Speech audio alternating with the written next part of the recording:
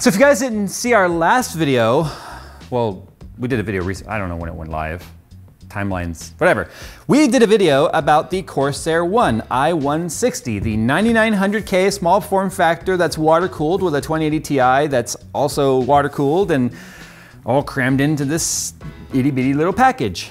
And I said in that video we weren't gonna do a teardown or anything. I talked about maybe maybe changing the fan on the top because I thought temps could improve even though they were good. And a lot of you guys were like, Lazy Jay, he didn't tear it down, you should have done a tear down. Even though I said we looked at what the insides looked like at CES.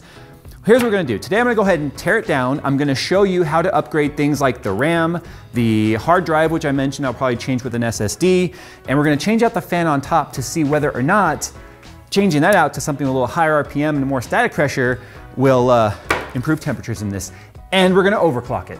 Things I usually wouldn't recommend on a small form factor PC. If she breaks, she breaks.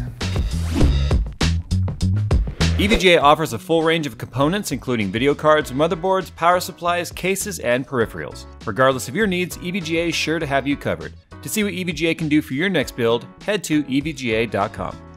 So the fan I'm gonna be using on here is one of our 140mm maglev fans from Corsair. It's kind of beat up on the edges. It was the ones we painted for Skunkworks and ended up not using. If you haven't seen our review video of what the performance and temperatures and stuff was like at stock without touching anything in this, then please go and watch that video first. But if you have already seen that, or you just like to watch things out of order, then by all means continue watching. So to open it up, basically everything comes apart from the top. So there's this button back here on the back. This one was not very easy to get off at first. So you push this button to make the top come off, and it's one of those things where I had to push really hard on this button, harder than I thought I needed to, but then the more I took it on and off, the easier it got. So just give that button a nice firm push, and you can see that popped up a little bit, and then there's a little bit of a snap in the front that, there we go. So it is attached right here. It's a little bit of a gap. There's the cable, and it came right off just like that. Now the fan that's in here, we're pretty sure is actually a maglev fan. This one is a 2000 RPM fan, so obviously we're gonna be going for more so performance rather than acoustics. This one was very, very silent at 1500 RPM. So this one allowing us to go a little bit higher should give us a little bit better performance, but both are PWM. Now you can use any fan you want in here. Like I'm probably gonna try a few different fans as I kind of play around with this system moving forward. I've got some Vardar 140s as the Furious Vardars. Heck, there's even a 3000 RPM Noctua fan just for lulz we might try out. So yeah, so we'll be taking that off. But in terms of opening up the sides, there are some things that you can change in this system to make it, I don't know, future upgradability, whatever. Now in terms of opening up the sides, there's these 4 screws right here. So 2 per side, and then the sides basically just open up, basically like butterfly wings or something, I don't know what. So when we open it up, you're gonna see both of the independent loops that are in there. This side right here being for the GPU, and this side right here being for the CPU. You can also see, if you look, the GPU radiator is a little larger than the CPU rad. So this is the GPU right here though. This is basically, I wanna say it's an NVIDIA reference card, but I'm not so positive anymore because this IO shield is not an NVIDIA IO shield. It could be a reference PCB, which I'm pretty convinced it is, but it's not an actual NVIDIA card because the IO shield is much different. But if you take a look at the way the cooler is on the GPU, we've got this fan that pushes down through a heat sink that's touching the VRMs. We've got our H100i style, or even H150 Pro style pump on here, non-RGB. Actually, it looks like it might be RGB, but they have the lighting turned off. That's running to the radiator right here. This makes me feel like I could potentially put like a Titan RTX in here or something. But I'm concerned that the SFX 600 watt power supply from Corsair might not be up to the task. I'm also thinking about doing a mod to this case that Phil thought would be neat, about stripping all the anodizing off and polishing all of the metal parts and making it just a big shiny, like almost like a monolithic, but polished monolithic deal. But anyway, so the graphics card is separate from the CPU because it has that chamber divide, plus it's just got a PCIe riser card, which is connecting it, and then all the wires are just running along the side right there. So nothing special on this side. I'm gonna go ahead and put this side back together before I screw it up. If we go ahead and look at the inside of our system now, you can see everything that is just crammed in here. So we have got right here is where our hard drive is. This is the 2 terabyte hard drive that I was mentioning that I would probably change out to an SSD. I'm considering taking this out and just putting in a 1 terabyte, maybe a 2 terabyte. I mean, that's gonna be about a $300 upgrade to go with a 2 terabyte SSD. For now, I think the hard drive would probably be fine, but it's basically just a notebook drive. Now, if you wanna upgrade this, your first inclination or thought might be to undo those screws. Don't do that. There's 2 screws on the side right here that you undo. And when you do that, then that slides out as a whole tray. And then you can change out the drive pretty easily. Now there's not gonna be a lot of room on that, as you can see. So make sure once it comes out, you rotate it and then you can get to the SATA cable and the power cable. So this is the Corsair power supply. It's a 600 watt, and as you can see, it's a very standard size. It's not the extended SFX, basically. Just regular modular cables that are twisted and tied up off to the side. You got a USB 3 right here.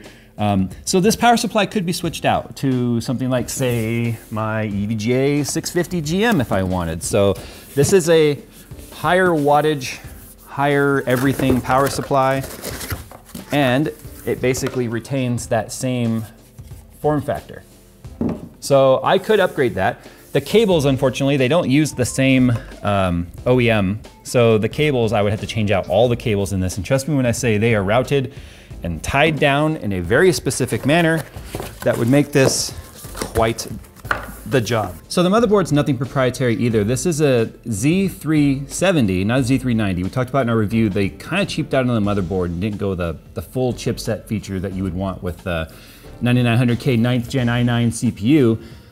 But I'm not sure why they made that decision, but if you wanted to change this out, you could. Again, it's fully serviceable, nothing proprietary, nothing custom at all. In fact, I even took the box from my ROG Strix Z390i Gaming, which in my opinion, this is the motherboard they should have used in this. The concern though is the ITX layout is very complicated where things go, and not all manufacturers tend to use the same logic in that. What you would have to make sure in a chassis like this, if you want to upgrade it, is where's the USB 3.0 gonna land? Where the power plug's gonna land? Because the routing in this chassis is very specific. This was the better board. This is the one Corsair should have used. Can't imagine there being enough of a cost difference at $3,600 for this thing, for this not to have made sense. There's still profit in there. So a little bit of a tangent there, but I digress. I guess they have their reasons. Maybe they'll make a revision change in the future. In terms of RAM, this is Corsair DDR4 2666 LPX. It's low profile memory. You do have enough height technically to go with higher profile RAM if you wanted to, like something RGB or whatever. It won't hardly show anyway. But I think the reason why they did this is once you fold these tubes down, they sort of occupy that space on top of the RAM. So I think if you go with tall RAM, then there won't be clearance for the tubes, which is probably why they did that. So I'm gonna go ahead and do this. So I'm gonna switch out this fan with the maglev fan. We're gonna overclock this a bit and see how much of an improvement we get. So if you can't figure out how to upgrade the fan, then you probably shouldn't be upgrading anything in this system. It's literally these 4 screws. Make sure the orientation is, pulling air out the top. So in terms of acoustics with the new fan, can you hear it? Yes. Okay. I mean, it's not, now there's fingerprints all over it. It's not the quietest system in the world. It's quieter than Skunkworks. It's quieter than the Gold build I built because it's just one fan. All right, so the fan's set to default now, so it's gonna use the same logic and curve, which is just a percentage. So now because let's say 60% of 2000 is clearly higher than 60% of 1500, overall, we're gonna be moving more air through this with the exact same fan curve. All right, so we've been running now for probably 20 minutes or so. We're pretty much dancing back and forth right now between 56 and 57. That's where it's staying. You see our core speed is at 1755, 1740, bouncing back and forth. If we look at the IQ software, we're only at 1500 RPM. So now what we're gonna do right now is we're gonna go ahead and see what the temperatures do if we put the fan curve at 100% and run the same test. I wanna see how much farther down those temperatures will come, which will kind of show us how far we can go on the overclock. Okay, so with the fan at 100%, which is only about 500 more RPM, all the factory clocks, we're dancing between 50 and 51. Earlier when we did this, we saw 49, but the ambient temp in the room has come up 2 or 3 degrees Fahrenheit, so that makes sense for the difference there. So we're seeing about a 6 to 7 C drop. That's why I want to put a 3000 RPM fan in here one day, because maybe we'll get it down into the 40s. Now with a custom loop, yeah, this would be down into the more mid 40s, no problem. But here's what we're gonna do. We are going to now overclock this and see how far we can actually get out of it. So with about another 20 minutes worth of looping here and our overclock, we realize this is wrong. And we'll show you on MSI Afterburner once we're done.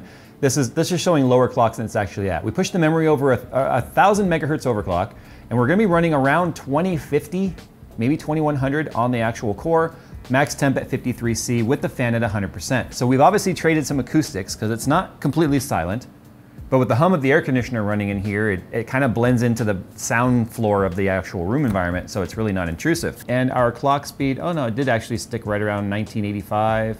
It started at 2145, but came down from there. That's obviously because of the temperatures. But we're sitting just under 2000 megahertz in this small form factor. That's what makes this absolutely insane, is that you can get this level of overclock and these temperatures in this form factor. So we've been spending a while now trying to overclock the CPU, and it's interesting, like no matter what we set the BIOS to on our turbo clock, like we have it set to 5 gigahertz right now, or 4.8 I mean, you can see it hits there for a second and then drops down to 4.5 on all cores. We've changed the turbo mode, we've changed the logic, we've put it to a fixed ratio, which it boots at 4.8. We've played with the AVX instruction offsets, all that sort of stuff, and we can't get it to stay at where we're telling it. We've even increased the theoretical power limit capability to 1000 watts, so it won't power draw limit. Unfortunately, this is, in my opinion, having dealt with MSI motherboards. MSI has the second worst BIOS in the industry as far as I'm concerned, second only to Gigabyte being the worst. So I hate MSI's BIOS. That's why I think I'm gonna probably end up changing out this motherboard, quite honestly, to like the Asus, because it's better in every way as far as I'm concerned. Okay, so line load calibration is now set to mode 3, which is adding a slight amount of voltage bump, because we saw up here the VID is drooping slightly. V-core 1.248. So, I mean, 1.25 at 4.8 should be no problem whatsoever. So let's see what the cores do.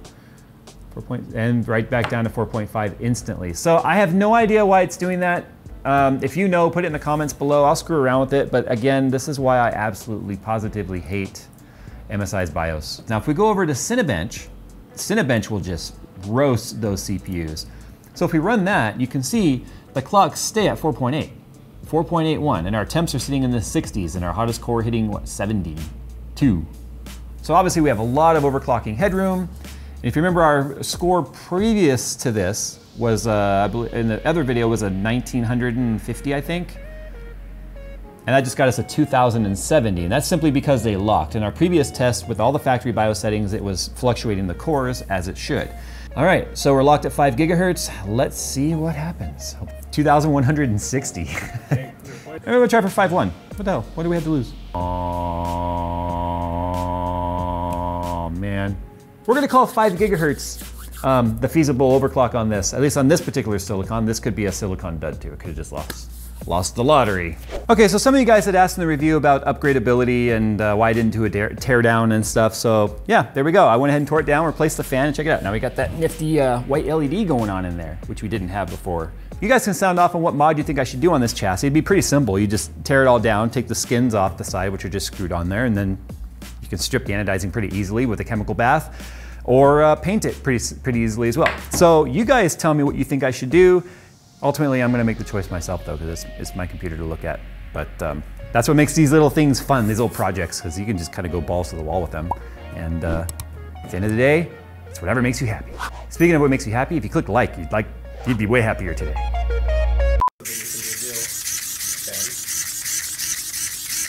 I love the way you can just like,